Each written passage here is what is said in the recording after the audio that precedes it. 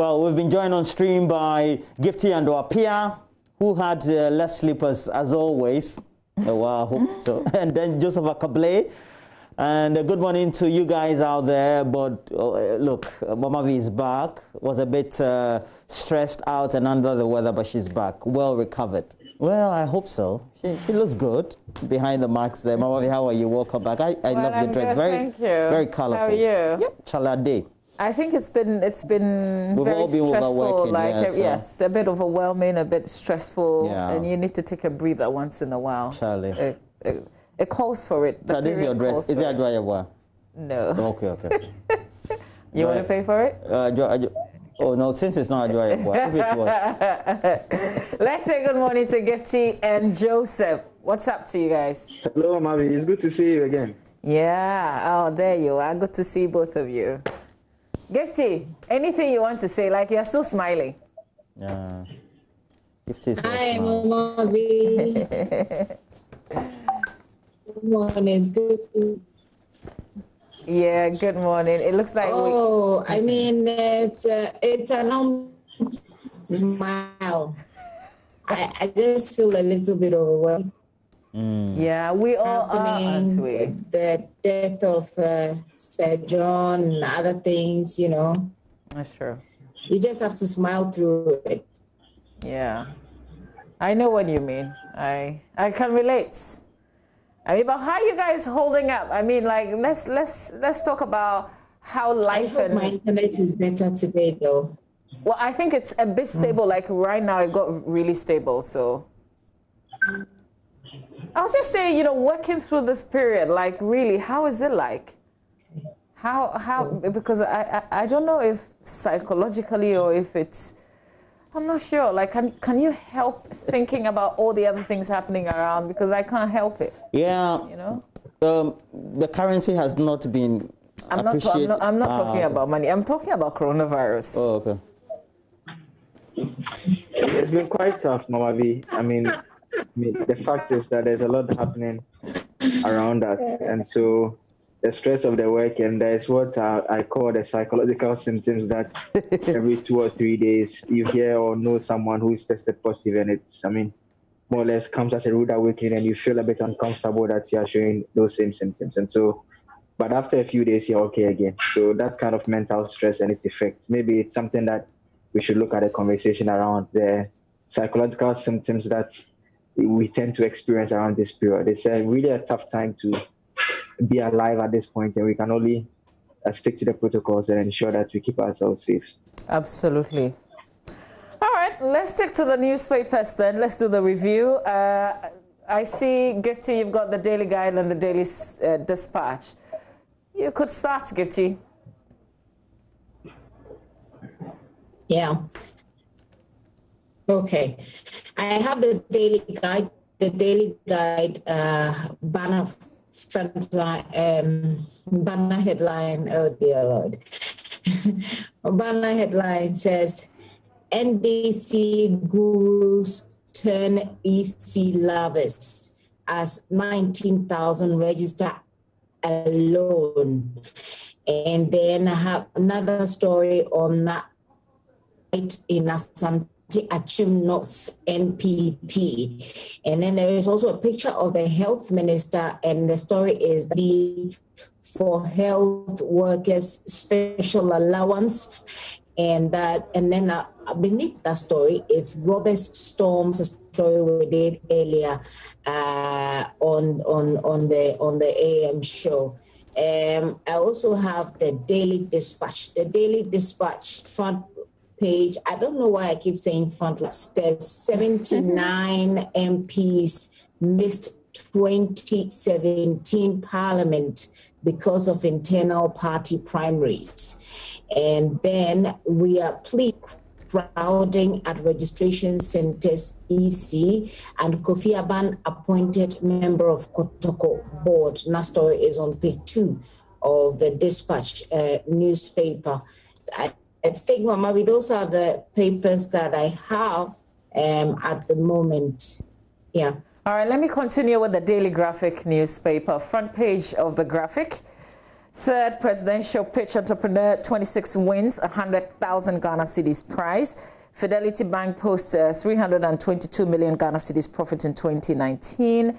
The Electoral Commission's measures to curb and prevent spread of COVID-19 also contained in the paper today.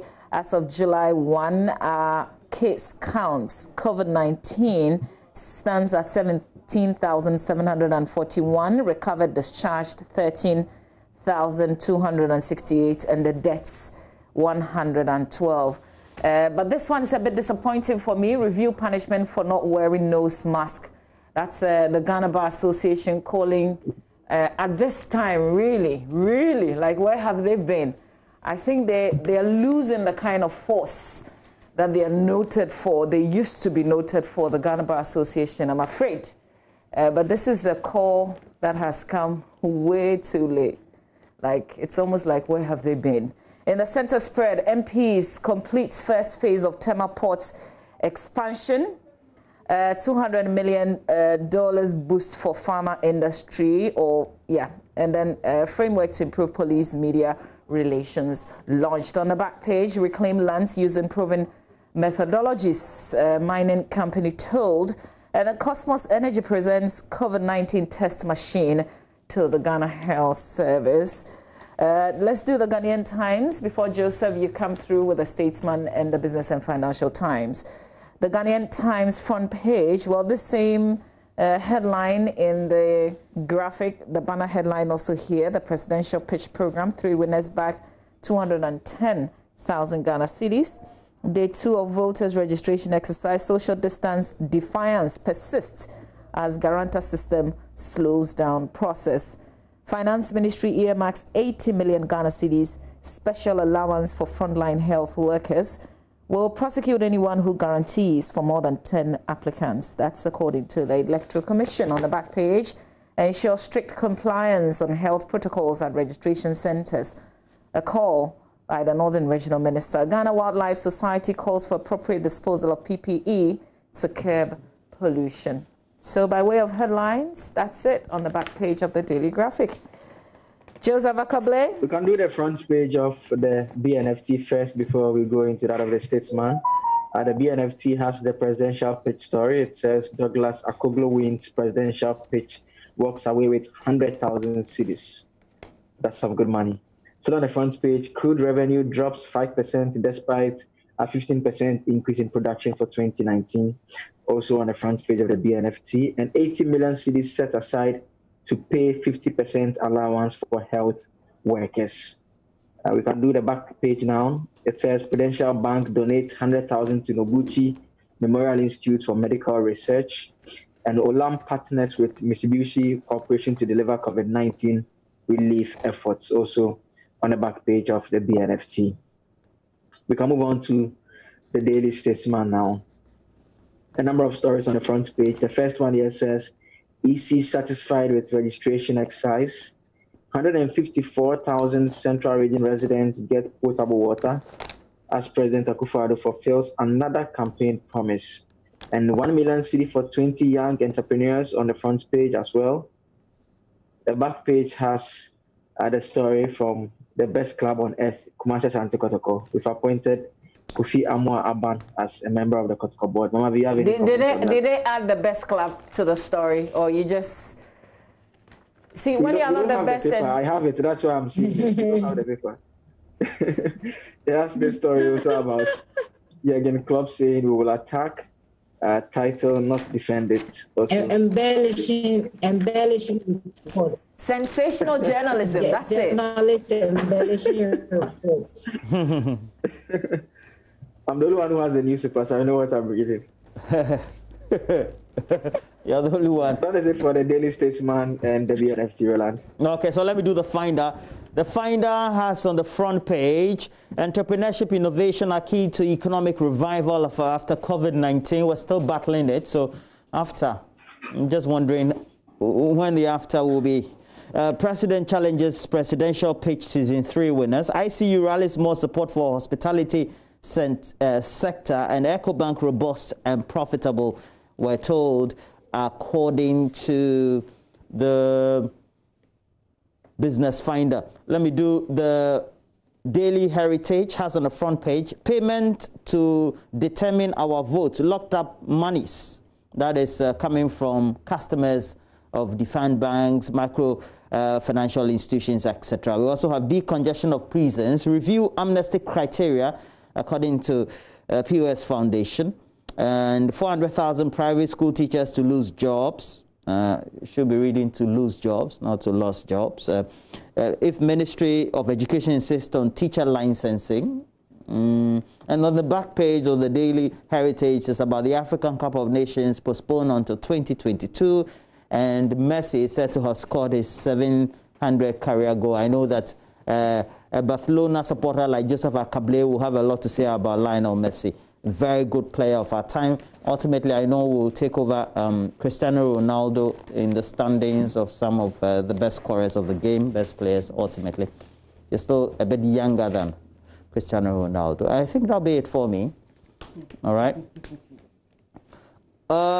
Joseph, you have any pick for today, this morning? Perhaps we can start running with yours in the first place. There are a number of stories in the news. We are not seeing a lot on the COVID stories coming up in the news, but it's of major concern. The EC is reported to have said it is satisfied with the registration exercise. I mean, I think our colleague Maxwell and our other correspondents across the country monitored day 2 yesterday, and the reports that came in is that, I mean, there was a slight improvement by way of people wearing masks and having Veronica buckets and water available. However, the concern still remains about the distancing in the queues, and that's when the real problem is. And we heard from a public health analyst yesterday, Dr. Amoisi of the KCCR, who is making the point that, I mean, that is a major concern, aside from the fact that people tend to spend more time. And so his argument was that if you spend more time at those locations where you have a lot of people, it increases the probability of contracting the virus. And so he says it's something that the EC should equally pay attention to. And so it's quite interesting that the EC will describe the process generally as satisfactory, even though its officers have admitted the distancing issues. I think there will come a point where we need to do some careful analysis and decide whether or not the current system we have in place is fine or we should go back to the restrictions. We've seen other countries who have done that. They've lifted the restrictions and eventually have gone back to it because of the surge in cases that doesn't go down at all. And so I think that is the point I will get to at some stage. And I mean, it's important that our handlers and those who are managing this particular issue will come to the table relying on the data and the science, not the one that was used some time back. but we do know that following the WHO revised protocols, even though some few days later, they also, in sections of the British media and the world media, actually had to backtrack on the asymptomatic cases and their infection rate. I know that we also did follow same. Currently in America, for example, California or Los Angeles used to record some nice headway as far as their management of the disease. But today in America, Fauci is saying they could reach to between 50,000 and 100,000 cases daily. That's scary, you see. And I think what we're seeing the last couple of days is not good. While we don't want to be doommongers or scaremongers, or doomsayers or scaremongers, so to speak, I also do know that the reality is hitting us hard on the face. Socioculturally, we find it difficult to adhere to anything that our convictions just don't tell us is the right thing to do. And that is why we're having our reporters go on the ground in the communities. And the community people who are queuing to go and register are just not adhering to the protocols. I don't know what the health authorities think. I don't know what the Ghana Medical Association thinks. We have College of Surgeons and Physicians, all of them based in Ghana here. Everybody is mute. But for those of us who are around people, it is scary. Yesterday, I spoke to a friend of mine who works with one of the biggest centers we have testing cases in Ghana. And he told me that, if I have friends who are reporting cases at a workplace or any other workplace, it is normal now.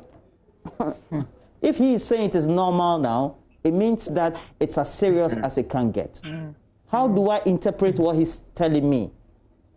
I don't know. I don't know whether to be frustrated or to think that nobody is doing anything about it.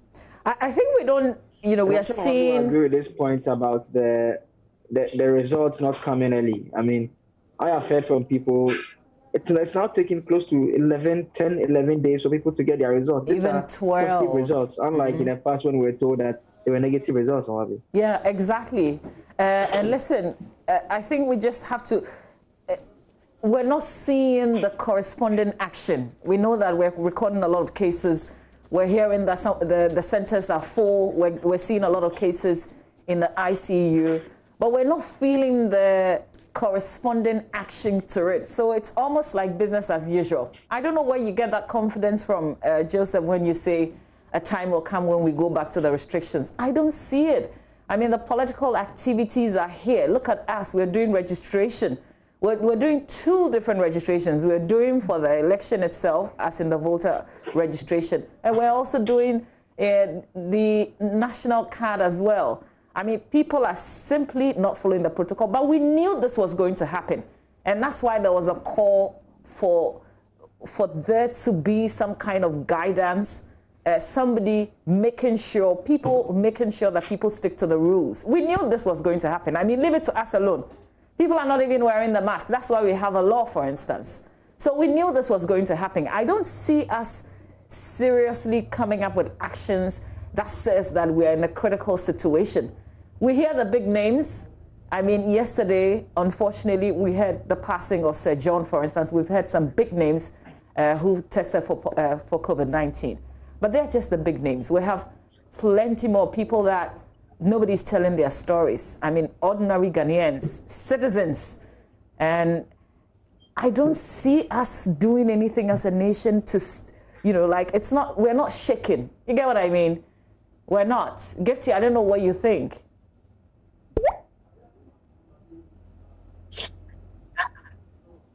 Yeah, you see that I think I'm uncharacteristically quiet this morning.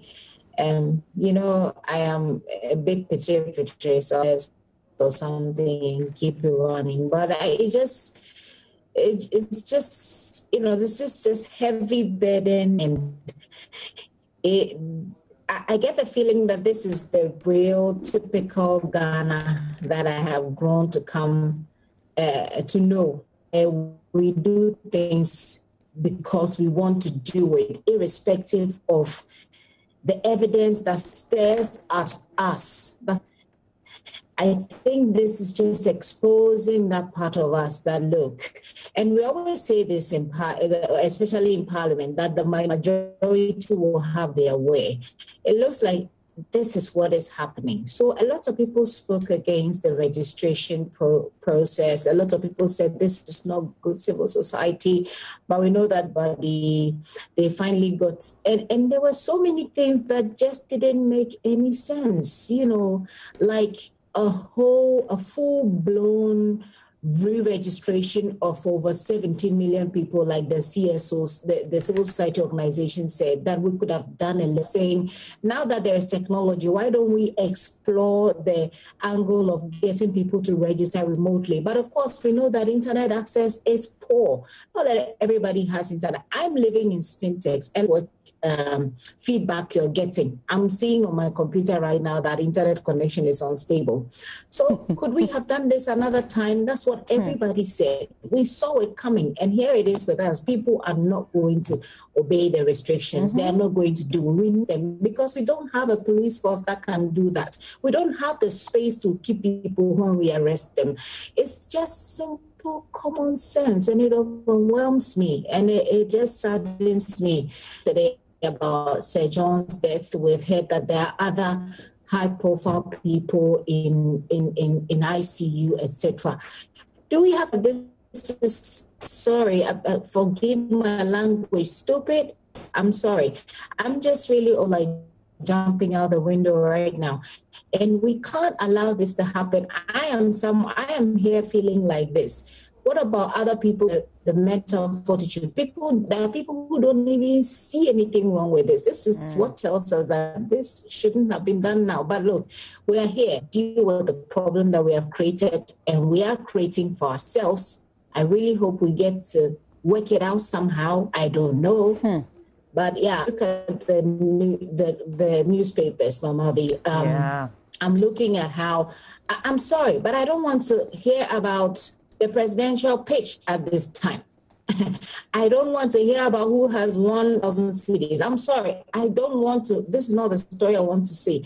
I want to see what we are doing to make sure that the people who are going to register are doing, to see something that assures me that my grandmother, who is over 80 years in Tema, will not be vision, and that she will die at some point.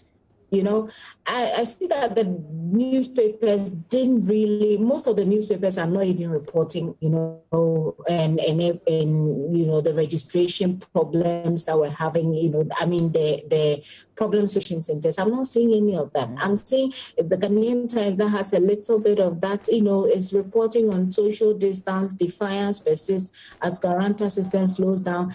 It's in a corner beneath the presidential pitch that we need to push more on education, because if that's what we need for people to sit up, let's do it. But yeah, I mean, we have to keep hope alive and speak up and hope that the right things will be done. Yeah. Well, that's all we've got. I mean, it's unfortunate that that's all we've got. With all the things that we've instituted, with all the talks, with all the noise that we've made, you know, thinking we were serious about this, here we are. This is what we have. Hope, right? Yeah. Okay. Maybe we can do myjoyonline.com with the rest of the hope that we have. Before we run up, Roland, is there any other story? It's just I know time is up, the Krapimpolo video, picture that dominated social media about 2 days ago with the reactionary actions taken by the Ministry of Gender. And then also the argument it has generated that I thought that maybe if we had time we can look at. I know Gifty is very passionate. Yesterday, she was very animated in the newsroom. Really? So I'm thinking, on this issue? Yeah, you were annoying, yeah. But I think all of us have grown through families very close to our mothers. So it's something that I thought maybe we could have talked about. I'll disappoint you, my personal opinion. I'll spend my strength and my time not following trends, but doing the COVID story and talking about centers being full. I'm not interested in somebody who wants to trend with her naked body. I'm not sure it's about the trend. It's just about with her son. What is appropriate? What is appropriate to go public and what is not? Yes. Do they know what is appropriate to go public? I mean, I think the whole thought makes me angry. That's why I don't even want to talk about. They will do anything to trend. I will go with Roland. Yeah. I know. I can imagine how Mama feels, but I know, and I'll go with Roland on this one. Child doesn't know anything. This child is just, you know, I mean, they just follow. You do things and they just follow. And that I did dissertations that helped me to look at children development, child communication related, and I do psychoanalysis of children, and children are they're following us so much that everything we do for them. Unfortunately, I think we're not getting a great connection from Gifty to us. Well, it got better. Let's do myjoyonline.com just before we go, though. There we have it. This story, unbelievable. The newspapers missed it, obviously, because of the time that it came. Forestry Commission boss Sir John is dead. And if you click on the story, it will tell you how he died at the Kolebu Teaching Hospital. He had been there, I think, about a week now. And then he got a bit unstable with breathing difficulties. But he had tested positive for COVID-19. And sadly, yesterday, he passed. We're also told about some MPP big shots. The MPP's campaign manager, for instance, Mark Menu, the Deputy Trades Minister, Carlos Ahenkra, all in the Kolebu ICU after testing positive for COVID-19. That reminds me, there was the Education Minister and the Dan Butche as well. We were told that they had tested, but they had not received their results. They said they were at the red zone. You know the red zone? I have, well, sights and sounds of Sir John in Ghanaian politics. So a lot of people remembering Sir John. We've had the Vice President also saying, rest in peace, my good friend. Here are some other stories. Well, social media react to passing of Sir John. 393 new cases of the coronavirus being recorded. More on Sir John. I am shocked. I can't believe it. Freddie Blay saddened by Sir John's demise. We've had even people in the NDC yesterday. They would not react because they said they had not gotten over the shock.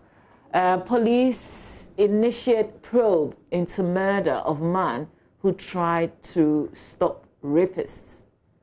And then police pick key leads in robbery and killing of caretaker of Bantama SDA Church. All right, so there are plenty of stories on myjoyonline.com. Unfortunately, not very pleasant, some of the news, you know, that we're sharing with you this morning. But that's that's what we have to face today in terms of everything else that we're dealing with. We'll take a breather. We'll bring you sports. Benedict will join us with details in sport.